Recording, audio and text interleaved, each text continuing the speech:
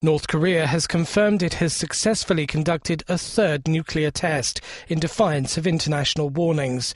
Pyongyang says it used a miniaturised device that had a greater explosive force than previous tests.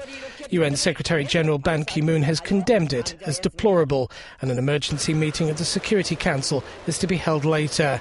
In January, the North announced it planned to conduct a high-level nuclear test in response to expanded UN sanctions imposed after its last long-range missile test in 2012.